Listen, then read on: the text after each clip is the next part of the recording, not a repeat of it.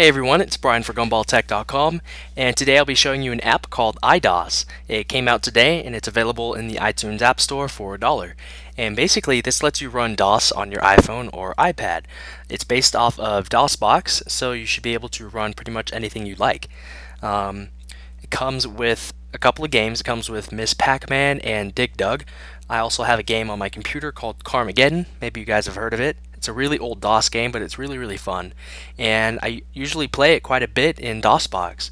So since this is based off of DOSBox, I'm going to go ahead and see if I can get it running in iDOS. And basically what I did to sort of prepare for this is I took the original disk and I took all of the files off of that and I put it into a folder so that iDOS can see it. Then I'm going to have to mount that folder as a virtual drive in iDOS. Then I'll run the installer and see how everything goes from there. But first I'm going to show you the app itself. You can just see the little DOSBox splash screen. So right now we are in C. Along the bottom of your page you have left and right click buttons for the mouse. I don't know what the 3000 is. I haven't really figured that out yet. We have a keypad. You can customize the different keys. We have a big keyboard. It's sort of cluttered, but you know, this will be much better on the iPad. And then we have some options. You can customize the keypad.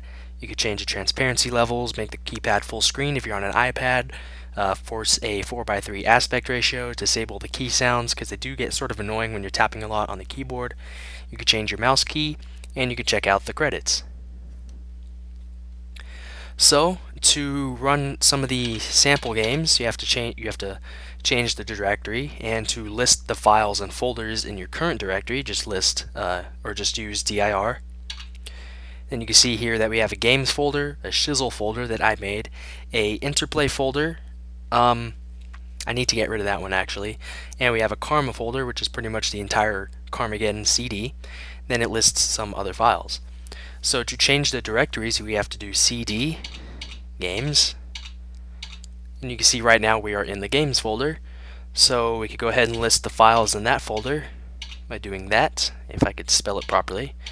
This keyboard is pretty cramped and it's really annoying to use. And we have two files, digdug.com and misspacman.com. They aren't websites, those are the extensions of the files. And I'm going to go ahead and run Miss Pac-Man.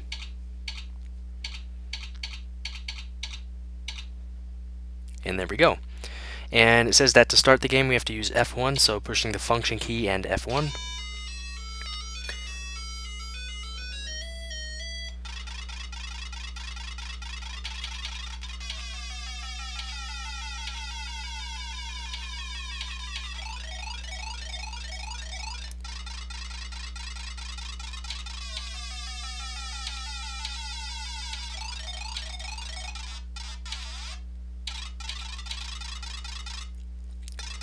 So it's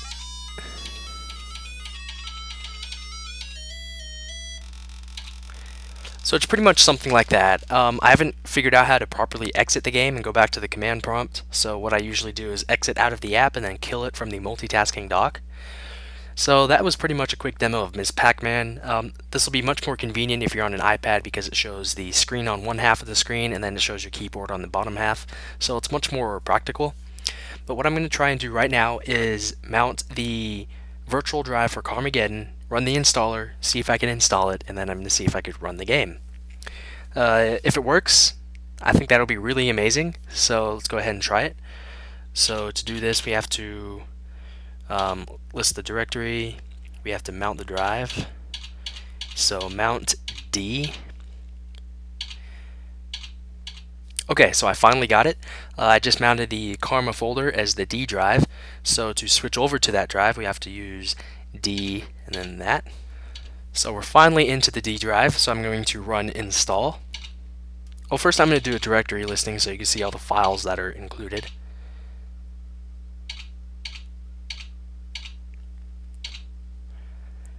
It's a bunch of files. I don't know if you can scroll up and down.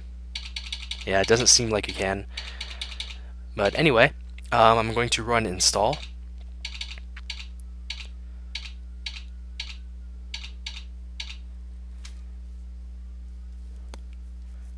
And we are at the installer, and the little animation was perfect, just like it is on the computer. You can see that we have the date and the time in the upper corner.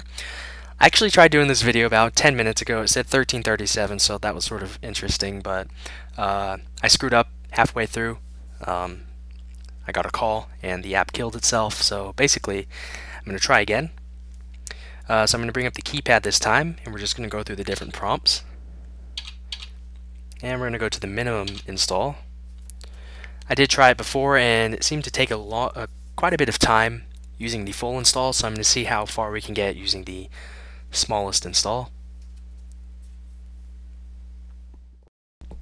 Now it is copying 16 megabytes worth of files over, and still took quite a bit of time to do.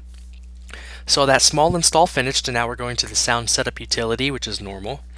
We have to go in here to choose our sound device. So usually on the computer, I think the Sound Blaster 16 is the one that worked. Nope, that didn't work. Or it might have been the ESS audio drive.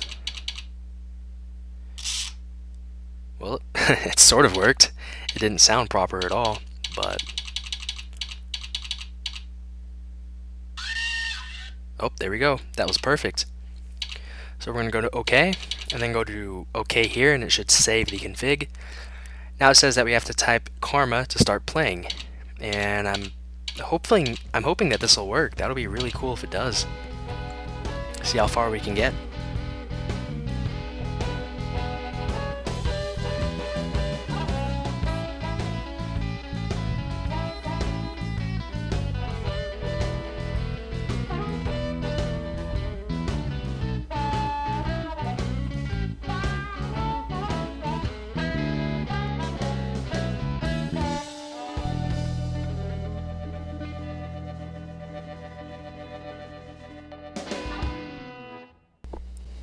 Wow, okay, so we are at the interplay screen.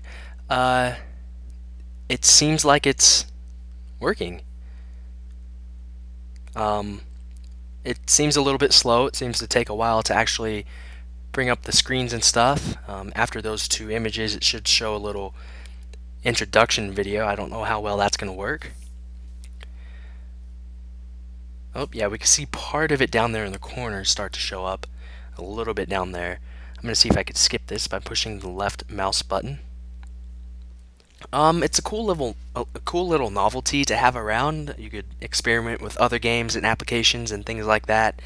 And for the most part, it's pretty interesting. So, seems like Carmageddon is one of the things that do not work. So I'm going to go ahead and delete all signs of Carmageddon from iDOS. So that's about it with the video. Once again, it's a pretty cool app. So it's only $1 in the iTunes App Store, so you're not really losing anything. And you know, if you're into DOS, if you're into all of your old sort of computer stuff, then you know it's pretty interesting to play around with, and you could try to see which applications that you could get running properly. So it's a cool little app to have. So that's about it with this video. Leave any comments or questions down below. If you'd like, you could subscribe to my channel. And that's about it. So thank you guys a lot for watching, and we'll see you guys later.